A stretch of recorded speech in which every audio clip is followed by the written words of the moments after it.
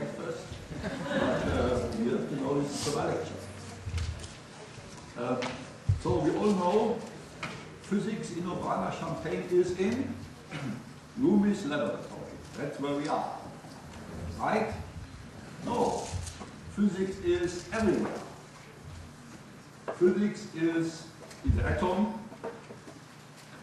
in the universe, in the TV set, and also in the human body. And that is what I want to talk about today to you. I will talk about the bones, the ears, and the eyes, because we have too much physics in the body. So we have to concentrate and focus. The lecture will be great. That's not because of me, but because of my co-workers, graduate students and postdocs, who helped me with the lecture. First, Johnny Cohen, he's our bone doctor. Eric Lee is a bone smasher, be careful with him. Zhang Zhu Chen is our acoustics engineer. You will see him in action soon. Emma Falk is our opera singer. Jen is our eye donor.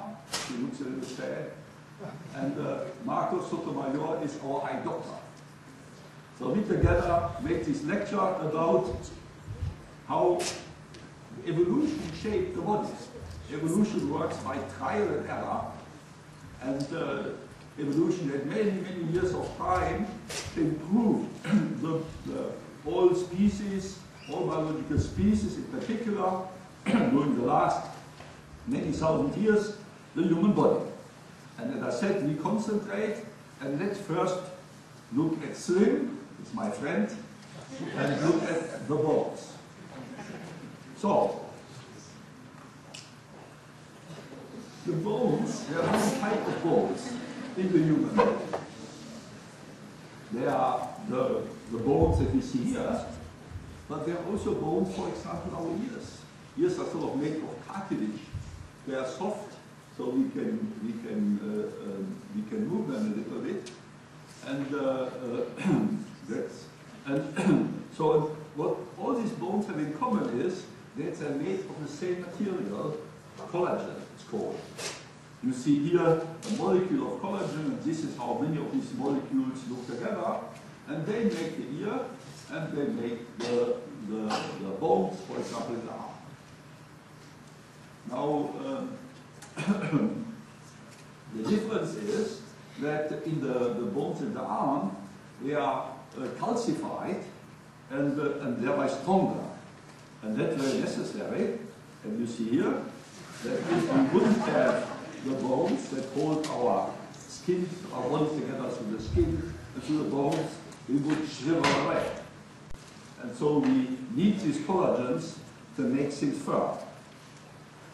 The bones that are made, the firm bones are made 30% of the collagen and 70% of the calcium phosphate, that's a mineral that gives them strength, whereas the collagen gives them shape. Now let's look at the bones close, at the real bones. What you need to have available for that is physics. And Kevin Hicks mentioned the Beckman Institute, where I reside. He has no reason to be jealous, because the offices at Beckman are much smaller than in Loomis. But we have this wonderful electron microscope there. With the electron microscope, you can study all kinds of things. For example, you can study here the surface of a CD. You may have wondered, how do CDs play music? And here you see the engraving on a CD. You would never be able to recognize it with your bare eye, but with an electron microscope, you see all the tones made on the CD. Or here you see a chip, a computer chip, that is also way too small to see the circuitry with your eyes. But you can also use electron microscope to see living things. You probably all recognize what this is. This is an ant, and you see how beautiful close-up view we can get with the electron microscope. And now let's use the electron microscope to look at the bones. Here you see first how this electron microscope works. What you do is you send electrons. These are the smallest known negatively charged particles through a magnet, and the magnet can tilt the electrons forth and back across the sample you want to check out with your microscope. So just like you hose with the electron beam your sample, and then you look at where the electrons hit the sample with a camera. So this is what here the camera does, and you see here how it would look like if it would all be a little bigger. And so this electron microscope is located at the Beckman Institute, and one of the students that I introduced earlier, the bone smasher, Eric Lee, sits there right now. I told him, Eric, don't sleep so long today. We want to look at the bones. And so, even though he just had a big exam yesterday, he volunteered to get up early, and he sits, I hope, at the Beckman Institute. But before he went there, he smashed a few bones. And he put small pieces of bones, actually very, very small. The whole little disc there is just about this big. And he has put it under the electron microscope somewhere there, and he will help us to look at this with a huge magnification that you would never be able to realize with a normal microscope. So here we see now a human body, one of the stronger bones, a bone from human body, I'd like to say here, the arm bone or even the leg bone, a pretty strong bone. The bone has actually inside pretty soft material, and outside is very strong. And so this is how it looks like when this is how the strong part looks like. It is made of many of these sort of spherical units, and you see later they are cylinder, and they have holes inside where blood vessels go through the bone, because the bone is not something dead, and it may appear to you, but rather the bone is constantly remade. And so you need to have a blood supply so that the biological cells that constantly remake the bone can actually live, because they have nutriments. Where do these biological cells live? They live in these little holes there, and they're called osteocytes. And this is what we want to look at. We want to now go on a discovery tour and see for ourselves how this bone is made. So here you see one of the pictures that we get from the electron microscope. And so in the meantime, Eric, but he heard me already, at Beckman, he put up this image of this bone. You see here the bigger holes where the blood vessels go to the bone. And now Eric, a little closer. And so now he gets a little closer. Now you see, to begin to see also the little holes here where the osteocytes live that continuously remake the bone. So he gets us closer and closer. Now you see that these blood vessel holes are not disappeared even. You're getting a closer, finer view. And here you see where the osteocytes live.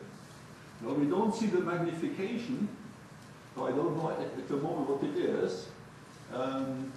So I assume we have only a magnification of a few thousand. Eric obviously puts a magnification there, but it somehow disappeared. So maybe later we see it. So it's a few thousand, and now you see that the bone is something alive. It has holes where blood goes through, and it has little caves where the osteocytes live, the cells that are chewing up the old bone and making constantly fresh bone. Now, how do these the cave dwellings look like of these osteocytes and for the blood vessels? We want to see that. So Eric, give us a new view. We now cut it sort of from the side. I hope he hears me. And then we want to see now a view where we can see the shape of these holes. So it's a little bit difficult to communicate, but it looks like you have now a new image coming. And here we see actually also magnification. This is a tenth of a millimeter, this length here. So it's a pretty good magnification. And now we see the side of it. And you see now that these holes that we see here are actually long channels where the blood vessels can go through the holes. And here you see also a little bit where the osteocytes live. There are also little long channels like a whole system in your body where all these cells live that constantly chew the old bone and make fresh bone. So here we have a real experiment, a pretty good magnification of the bone. So this is a hard part of the bone, and here you see where the osteocytes live. Here you see that it is even a bigger magnification that we cannot achieve quite. The reason is that under our preparation conditions, the osteocyte in the cell got a little bit stressed by us. We are not so, we physicists are not so good in preparing bones, so they sort of died. And so this is why I have to show you this picture from the medical journal where they can look at these bones without these osteocytes dying. So now what we want to do is we want to look at the inside of the bone.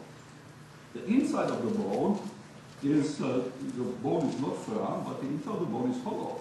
How can it be hollow and still strong? Just like a bridge. A bridge is hollow, but you can still have a heavy train go across it. Because the bridge is built in such a way that the strain, the stress from the weight of the train is being guided away from these open spaces. So you want to put stress, but you want to move the stress so that you keep openings. Why do you keep openings under a bridge?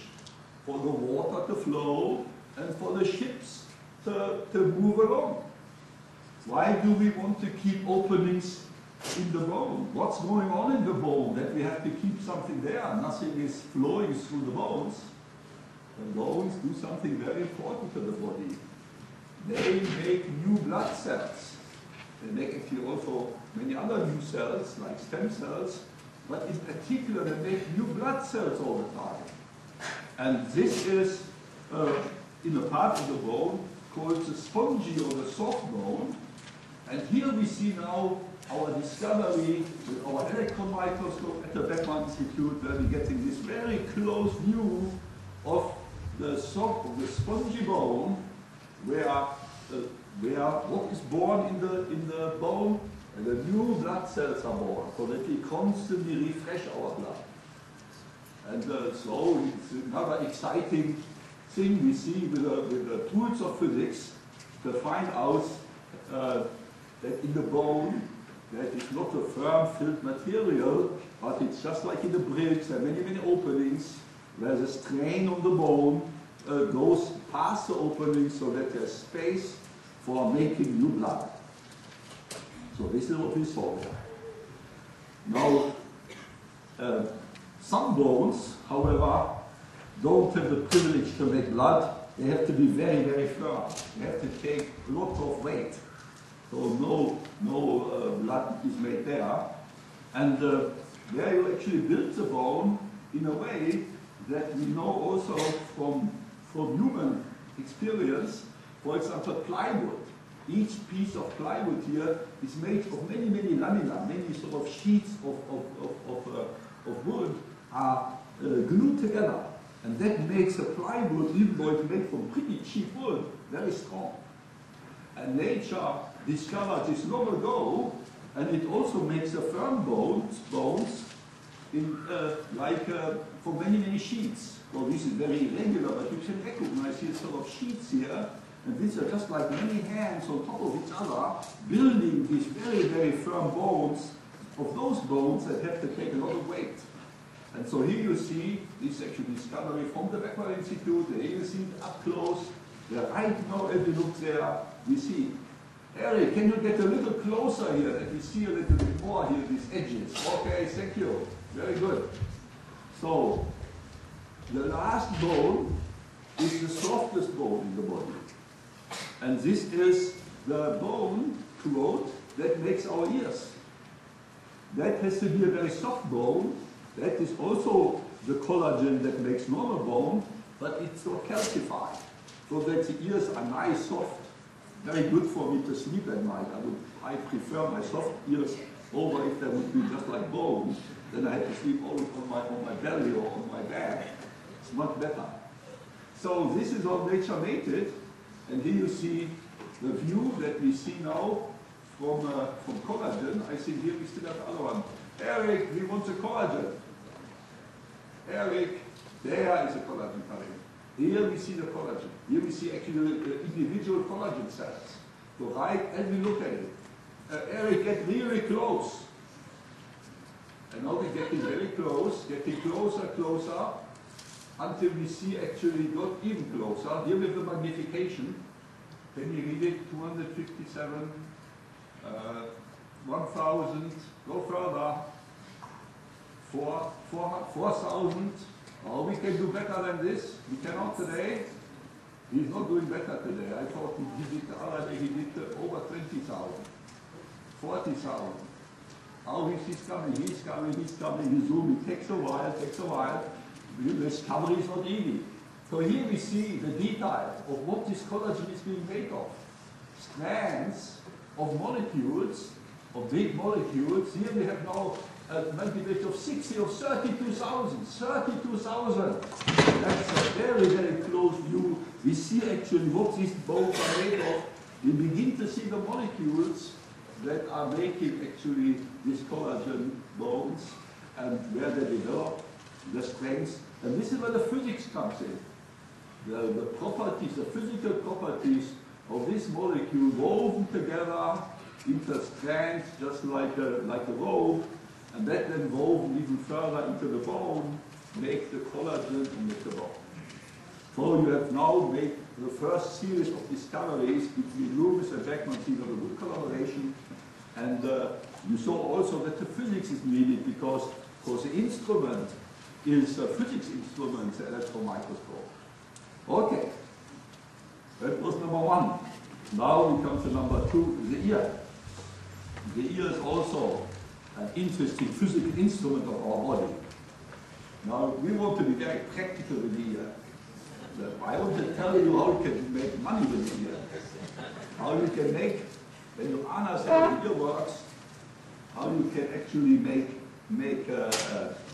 repel teenagers and win the IG Nobel Prize. It's the Nobel Prize, alternative Nobel Prize, that was actually given this year exactly for a device to repel teenagers.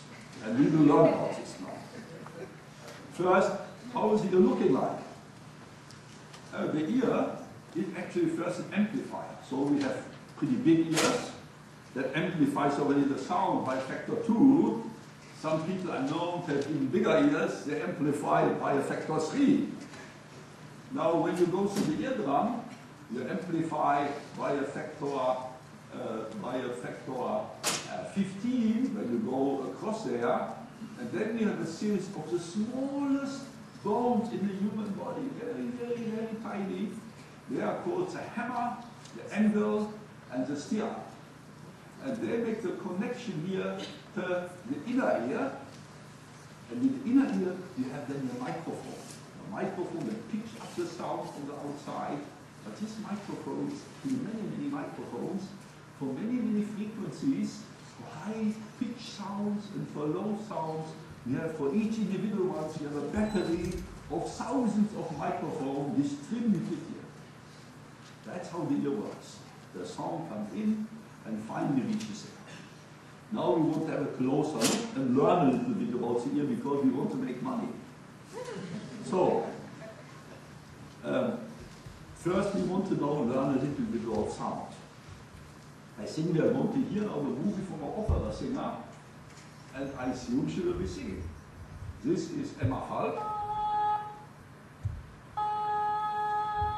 So we see. we will realize that there are several attributes of the sound. First, the loudness. How loud does Emma sing? Second is how high is her voice? And the third is, what is her typical Emma voice? That we can recognize Emma from Elizabeth and from other students in the group. So that is what we want to understand now.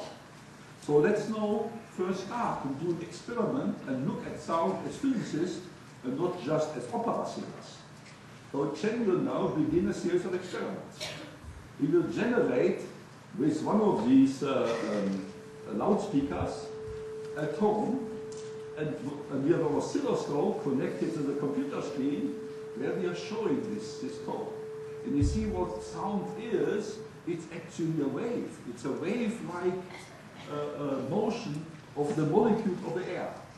Now, we now change this frequency and make it higher. Do you see what happens to this one?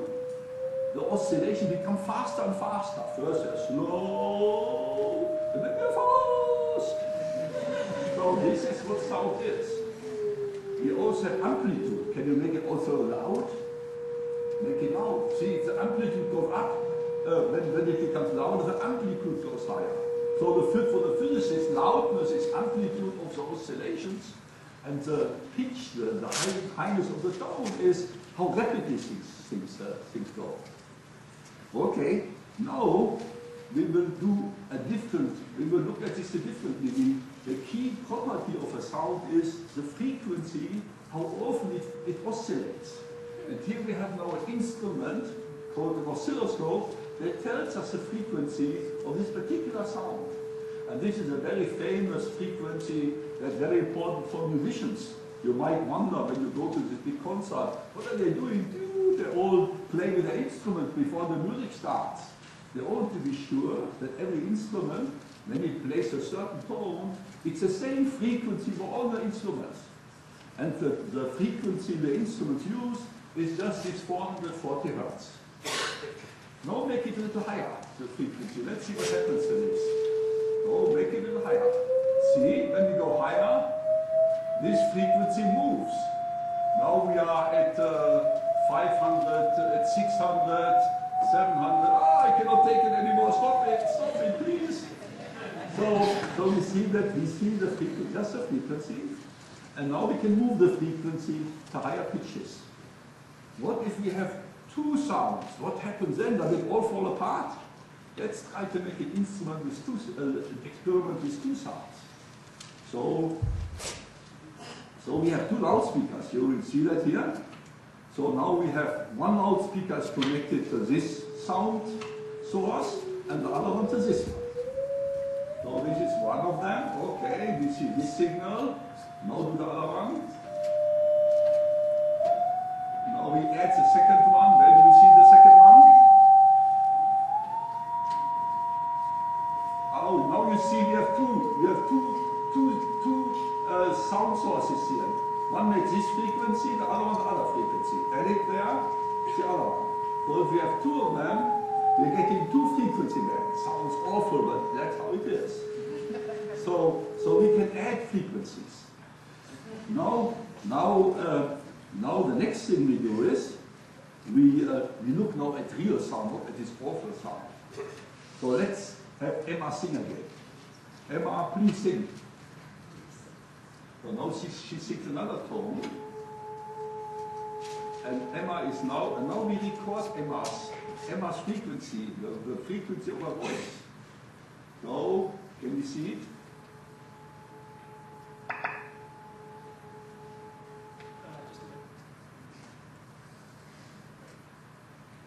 So our sound engineer, our acoustic engineer works hard. So we have to be a little patient, it's a real experiment.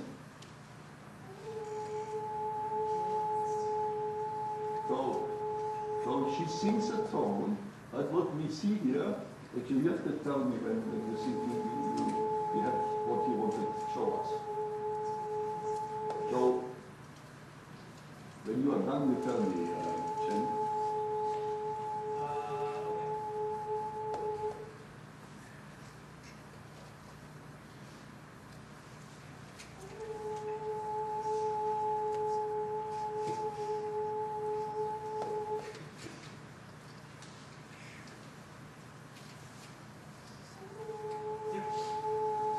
what we see in her voice is many frequencies. You don't see it very well. So I have to apologize. That experiment won't always work well. So what we would see in a human voice is not just one frequency, even though Emma was supposed to also sing A, and we would have expected that she just sings 440 hertz.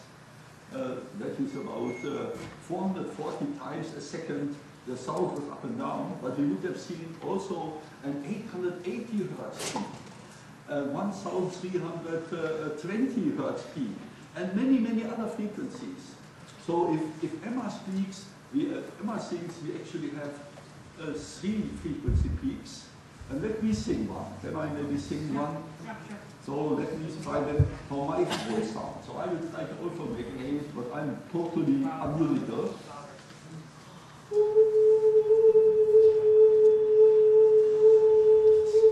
So I'm pretty good. I can make one.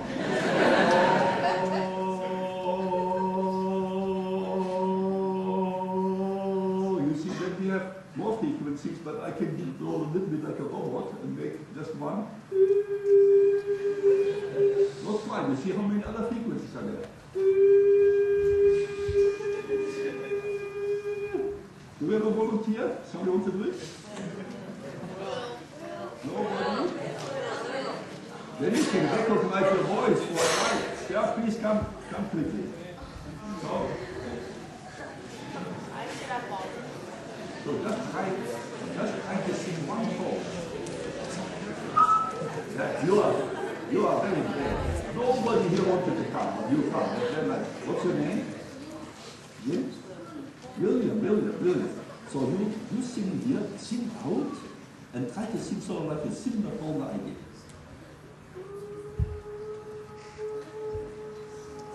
Yeah, it's a little out. Very good. So you have two. Very good. You are very pure. William. Thank you very much. So now we know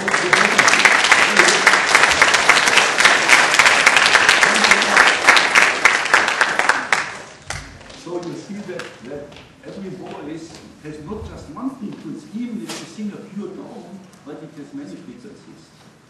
So now let's look at these frequencies a little bit more, because now we mean business.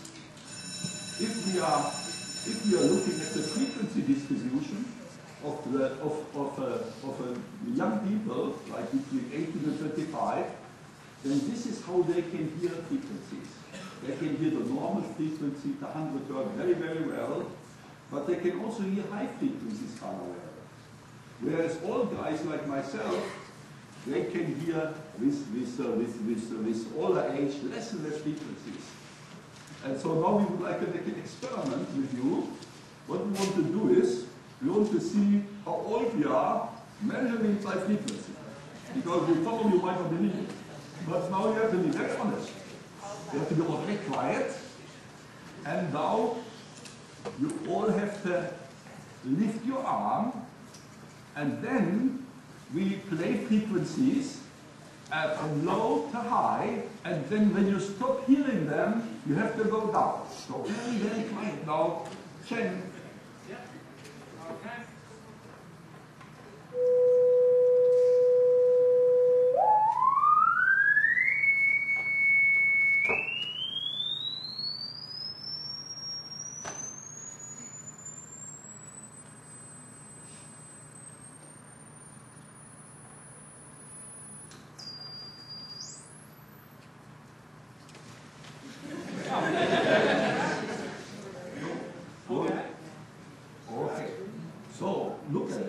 See that the younger people could hear much longer than the older people. And this is how these people made this device. They made a recording with a very high frequency that only teenagers can hear. And that way they scare away the teenagers. Good business, poor teenagers, right? No, the teenagers are much smarter than the shopkeepers. You know what the teenagers did? very good.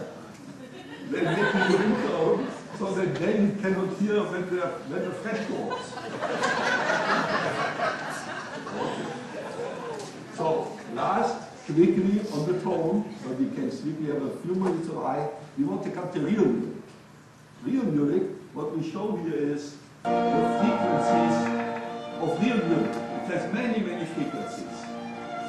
And you see here, it's like all kinds of frequencies. So just play it. It's a piece by Schubert. Okay. Now, see, at this moment here, suddenly lots of frequencies go away. So what you want to do is, you want to look at it, what is happening there? So now play this, and now I ask you then what is happening. So play it again, that's this piece.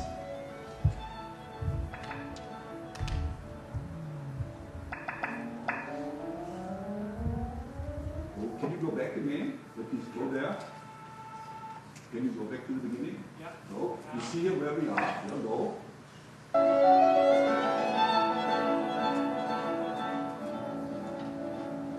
The violins went away. The violins went away. That's what happened there. But now look at the frequencies. The violins, they all play full of the A tone or similar frequencies. And those frequencies are, here the frequencies, this is where the violin frequency, where the violins are playing, their normal tone. But you see the violins have many, many higher frequencies because the violin has a very high-pitched voice with many, many high frequencies. That is how you recognize the violin. And so when you hear musical instruments, you just don't hear the one tone they play, but you hear also the many overtones and many other frequencies. But that makes it very expensive to play the music. And now what you can do is, you can simplify it by cutting off the frequency which all people like me don't hear anyway. And you can simplify the other frequencies, just like you see this fine picture of Chen and the coarse picture of Chen. You can recognize them immediately. And now let's play this kind of music. So, and you will see the music here with this equipment, it sounds the same. Just like Chen looks here the same as there, with cut down frequencies and coarser representational frequencies. We save 1/10, factor 1/10 of size of the music we put on our iPod. And as a result, we can play 10 times more pieces on the iPod. So, finally, we look at the eye. How is the eye microphone working? I told you already that this piece of the eye, this is how it looks under the microscope, is really doing the tone. And how this happens is actually just physics. Here we see where the tones are being measured. This is where all the microphones for all the frequencies are located. And here you see the microphone that nature made. When you go along this chain, there are little hairs. And these hairs are vibrating forth and back. They are connected to each other by little springs. Here we see, also under the microscope, how this hair moves when sound comes. And now here you see that all these little hairs are connected there with a little spring. And here's the spring, how it looks like. And the spring is being pulling open a little hole at the top of these things here, of these hairs. And that is an ion channel. And when it pulls open, then the ions leave the hairs. And then the hairs having different electrical charge inside. They have a different voltage, and that voltage goes to the brain and tells the brain, oh, I heard this frequency. So here we see how sound is really transformed into electricity, an electrical signal that goes to the brain. So again, we see at the very end of the process of hearing that physics comes into it. Now, very briefly, we want to have fun with the eye. Here I show you now the most impressive instrument of the human body, the eye. But it evolved in biology. It started with just a very flat sensitive spot on the skin where animals, the simple seashells, for example, can just detect that there is a shade acting on them or not. Then they make a hole that developed in evolution the pin camera, just like a box with a little hole and a little, if you have a hole in front and you have then a white paper at the back, you can then just with this simple camera project an image onto the eye. And here you now have the sensitive, light-sensitive cells that detect if light falls onto the eye. Then nature filled this eye with a gel, just like water, except it's firm. And it developed then a lens. The lens became finer, was protected through a film that was like thick skin that protects the lens. And this is the eye today that we have in humans, in cows, and in monkeys. So this is how the eye looks like the human eye. You have a lens. You have here a big glass body, like a gel, like gelated water. And here you have all the receptor cells that detect if light falls through the eye. And now we want to make experiment on an eye. This is how a real eye looks like. And of course you can only do experiment with an eye if you have an eye. So we needed an eye. And it's not so easy to get an eye. But I have very devoted students. They also know that they want to finish one day their PhD. And so, okay, good. So I found a volunteer. It's coming on. It's always a woman. It's always a woman. So very nice, Glenn, that you do this eye. I hope it will be a good one.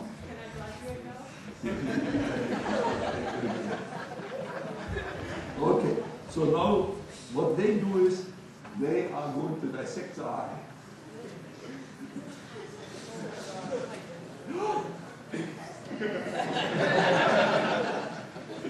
Okay, what they do is they are going to cut through the eye.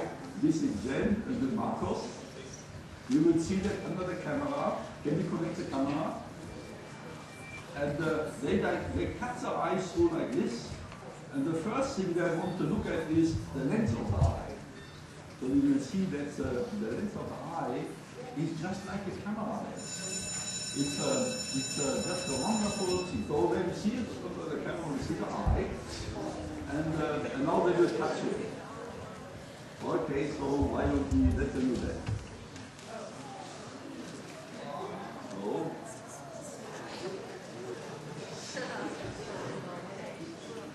you have to use fresh eyes, so you get actually the eyes from the slaughterhouse. We got them ready to get them actually, Marcos. In Homa. Okay. So we got them in Homa, in English country. And so now they're dissected. They will show us in a second that we see what we have there.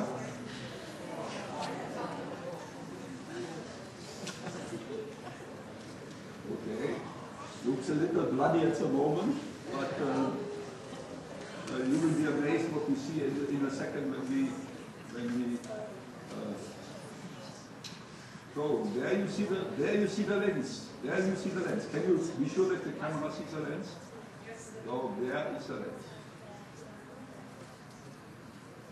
By the way, in a very similar operation, hopefully a little bit finer, at car, you can change the lens of the eye when you have cataract. They take the lens out and replace it with another lens.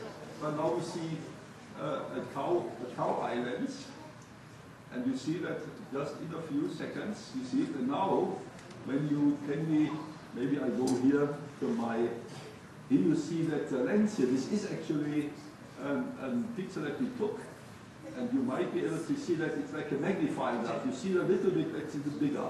We let some of you look at it later, but you can see the prints a little bit magnified. So, your autofocus. The autofocus, okay, there. You see that there?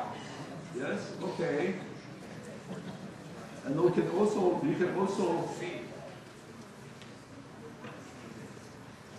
so can you also hold it sort of like that then you hold it in front of you, but a little bit further away, then you see that the face of Marcos looks inverted. So when you are close, it's like a magnifying glass. When you are further away, it's like inverts the image. So I don't want to give you a real serious physics lecture. Here I just show you that the lens is actually made of proteins that are formed many sheets like this, very regular, but you can see through, so they really appear like glass. And here you see a bigger picture, where you see that you can actually use it just like a camera lens. When you hold it away from you, then suddenly you see the inverted image. And this is the physics of it. The physics students here will recognize it from high school. You learn here how a camera lens works. When you're close, then you are magnifying the object you see, and when you're further away, you're inverting the object that you see. So I don't want to tell you this, but any sort of high school student learns that this is how glass lenses work. But here we see now that lenses from cows, and of course humans also, human lenses also work exactly like glass lenses. Now, let's look at the other part of the eye. So now what they do is they look at the back of the eye. We have cut the eye through like this. Now we look at the back one. We remove the gel inside the eye, and then we see the back of the eye. This is how it looks like. So now, focus on it, focus. Actually, you have to put light on there. So, yeah. So you see that one. Okay. So now, what do you see? What is this one there? What you see there? Anybody recognize this? Good, very good, very good. Here I have an excellent audience. This is a raccoon. And now we see it even better. Yeah, you see the tail of the raccoon, the head. So the raccoon has shiny eyes because the raccoon has this background. It's called the tapetum. You know, this medical people all talk Latin so that they can charge more. It's just tapestry. So at the back of the eye, you have a tapestry that shines like that. And animals that roam around at night have this one in the eyes so that they can use the light twice. When it comes into the eye and when it leaves the eye. Other animals have it too, like cats and dogs and cows. Humans don't have a tapetum. Not quite. My graduates, why do humans don't have a tapetum? Because they should sleep at night. Except my graduate students, they should not. And if you look in their eyes, come down, you might see them glowing a little bit because of all the night work they do. Okay. Now we want to look at the most impressive part of the eye. And that is a thin film that we are now working on there that is covering the back of the eye where the detector of the lights are, because the eye has to detect the image that falls onto the eye. And this is a very thin film that you can very hard to recognize. And here you see a little bit what it's making. The blood vessels go through it. It's a very thin film. And now we want to look at this film. What this film is it has cells that can detect the light. It has thin cells and thick cells. They're called cold and hot cells. And they can detect the light in all the places in the eye. And do you know how many of these receptor cells we have in the human eye where we can detect it? It's the same like in a CD camera. But in the CD camera you have like 8 million camera. You know what the eye has? The eye has more receptors, more CD points, like in our camera, than there are citizens in the United States. It has over 300 million. That is a revolution of art. And this magnificent piece is, we want to look at now. Can we now see the retina? Yep. So now we take the retina there, and now see if you can recognize it. This little film there, this little innocent looking film, super micro miniaturized, is the retina of the eye with about 300 million receptor cells. But you see it's connected to the eye. You cannot get it out there. Why is it connected there? Pull it out. How you cannot? Why not? Why not? Because we have to get the signal out from all these receptors to the brain so that the brain knows what we see. And so this little film is connected on the other side. Can you show it now? It's connected on the other side to an exit strand. Little down, that exit strand, this one here, this contains now many million nerve strands that tell the brain from the front of the eye to the back of the eye, to our visual brain, all the signals that came out there. So this is how this magnificent piece of instrument works. So here you see the retina coming out with its 300 million nerve cells. And now, this is how the eye looks like. And now, this is where the signals go to the brain. There's a little problem there. Some of you may not believe the story. There's a little problem there. You soon will believe me.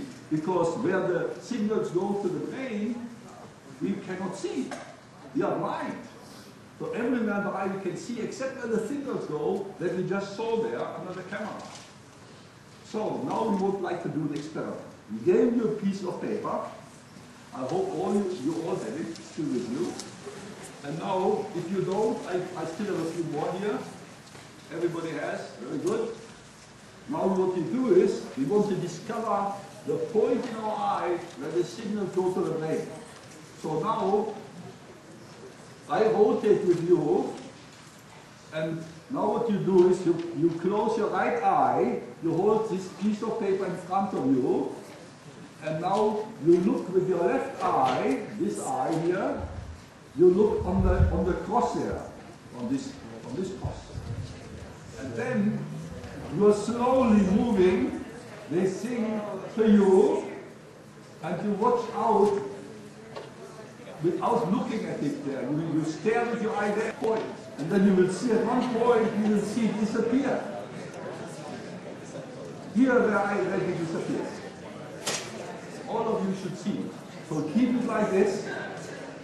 Close your right eye, look with the left of the cross, keep looking there, and then about at this distance, the point disappears. Keep looking at the cross. Keep looking at the cross. Actually, can you turn the light on? So now do it again with more light. We can do the experiment with you later, but at this moment you see exactly where in your eye the signals with the 300 million nerve cells go to the brain to tell your brain all about the world outside. Work well? You are great. You are very good. Okay. So now you even did the experiment. Thank you very much. So now I can stop in my lecture. I think we worked very hard. This is the picture of the eye. Here we see the 300 million nerve cells, how they look like. Again, seen with an electron microscope. The fat cells and the long cells. The long cells are just to see the intensity of the light, and these short ones are to see the colors. And the inside of these cells are proteins that are sort of looking formally like this, and they contain a molecule that is here, a very, very small molecule that is a millionth of an inch.